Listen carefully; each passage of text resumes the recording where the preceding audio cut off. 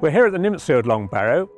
It's situated right on the Cotswold escarpment with impressive views, but in fact it's one of about 100 such long barrows scattered across this part of the Cotswolds.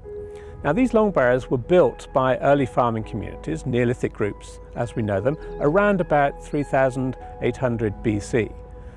They were primarily built as burial places, and they put in the remains of their community to give them a long-term future.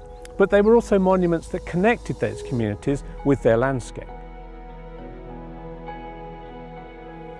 The capstones, I'm afraid, are missing.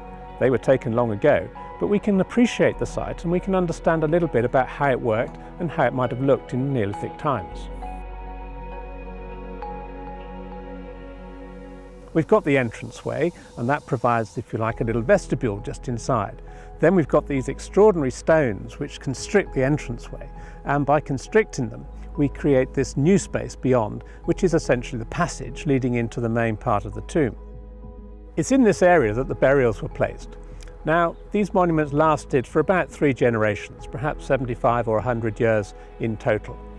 And over that period they would accumulate around about 30 or 40 corpses placed in here.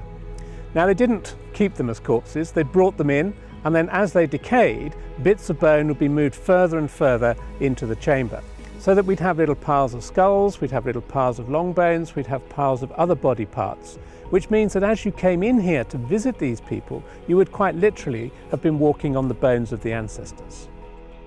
We also have to remember that the tomb itself may have symbolic meaning.